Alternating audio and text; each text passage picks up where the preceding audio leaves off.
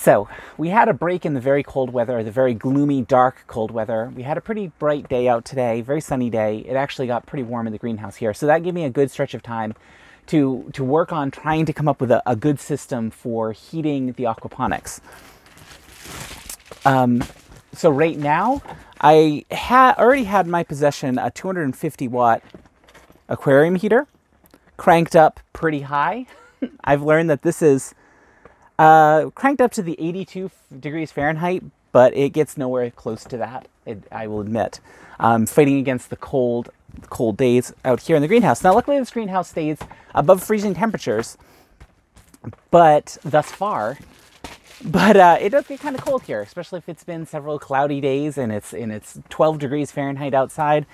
So it's gonna be a challenge to keep this nice and warm and cozy. Now, why does temperature matter? One, I don't want my fish to freeze, but also because, well, for one, the fish do require a temperature of, at the very least, 60 degrees for normal functioning. Once you get below that, especially below 55 and into 50 degree Fahrenheit, the fish start going into a sort of a hibernation. That's what they would do out in a pond in winter. And I've raised koi outside. In the past, I kind of know this cycle for fish.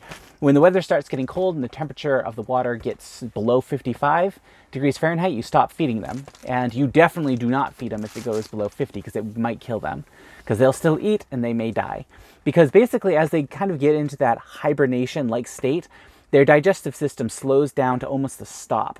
So if you feed them, they're going to potentially eat, not be able to process that food, and actually kind of and die, which is horrible for the fish, and I don't want it to as an aquaponic system, because I need them to be pooping and producing wastes in all forms, also, ammonia out the gills, to run the system and process the food and create more food, grow more food. So it's important to me to keep this. I would like to keep it 60 degrees would be amazing. Now, another reason why I want to be able to heat the water here is that what I'm hoping will happen is, as I pump the water from the reservoir where the fish are, up there to the biofilter,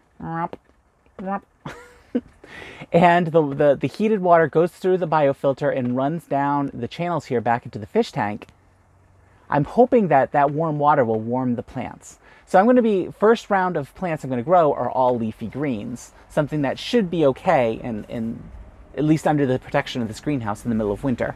But I want to see how well they do and if I can actually create like a nice little warm microenvironment. Now, another cool thing to do is maybe cover the whole system in plastic. So that's something to explore, but I'll save that for another video. So for right now, I have just insulation wrapped around, very crudely wrapped around the fish tank. Again, I have the heater in there. I have this just set on top. I need to come up with a better system. And had I had one available, I probably would have made a fish tank out of a large cooler, like a drink cooler. So it would be heavily insulated. And I still might do that. I might go try to price some stuff out to see if that's better. But, for now, that's not what I'm doing. I'm just using a plastic, double layered plastic tote. And I said I had the 250 watt heater in there. It's working pretty well. I have to crank that heater. One, I think that heater's kind of dead because it's one that I've had from years ago when I did my aquaponics and just was more of an aquarium hobbyist.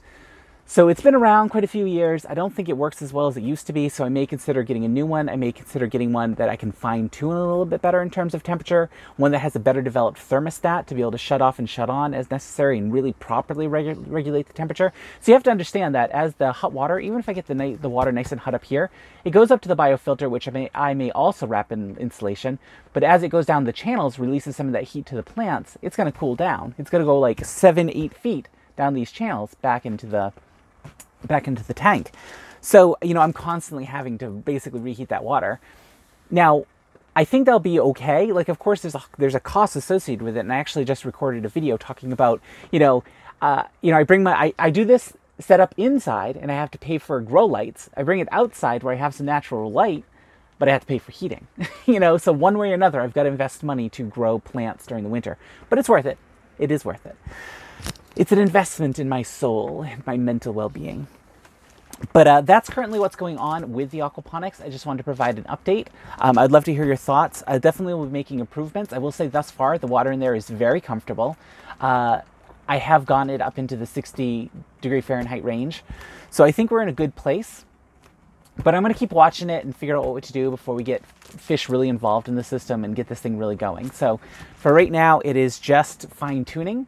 And that's what happens when you set up any new aquaponic or hydroponic system. You really need, especially if you're doing kind of an experimental crazy one out of nowhere, you need to let it run. You need to see what's going on, because you need to see where the faults are. Is there any leaks? You know, is the water flowing back fast enough? Is it going through the filter fast enough? Is the filter backing up? You know, you need to get a feel for all those things. So we're just part of that process, and I'm going to take you along with me in that process so you can see every step of the way what I'm doing with this aquaponic system. And I post videos every single day at this point, except for Sundays when I do a live stream. So there'll be a lot of videos and a lot of updates, and I'll take you every step of the way. So thank you so much for watching. If you're new to my channel, please be sure to subscribe. If you're new or you're returning, could you share this video? I'd really appreciate it. Be sure to give this video a thumbs up. I'd love to hear your thoughts below in the comments. As always, thank you for watching, and thank you for joining me on this journey.